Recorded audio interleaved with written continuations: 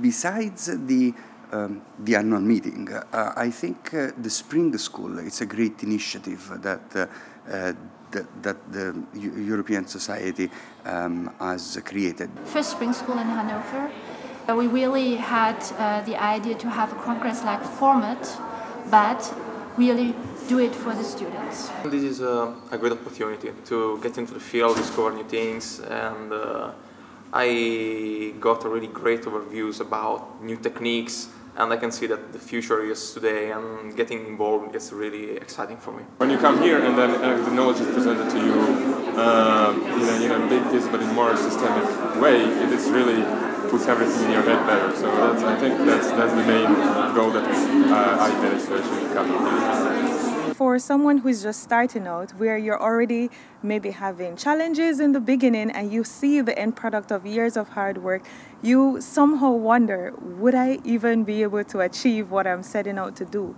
But it's also inspiring and humbling to know that all the people who speak about their work and other work of others in the field, they highlight both the challenges and the triumphs. We really would like to work for our young scientists, and so the Spring School is exactly where we are, that we here find a platform where we can introduce them to the senior one, get them into the network of the gene and cell therapy, and really it's an education, it's an advanced lecture course for the students.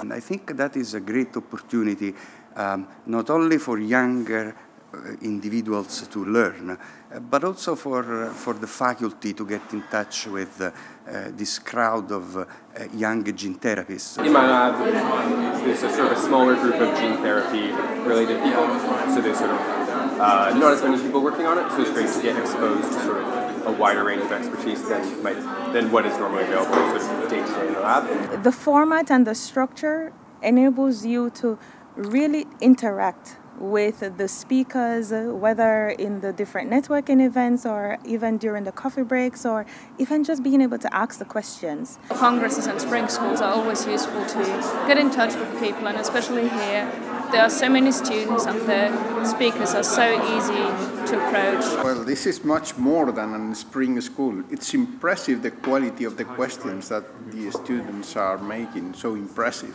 Even if you're not a PhD, actually I'm a med student, but I like this sort of thing.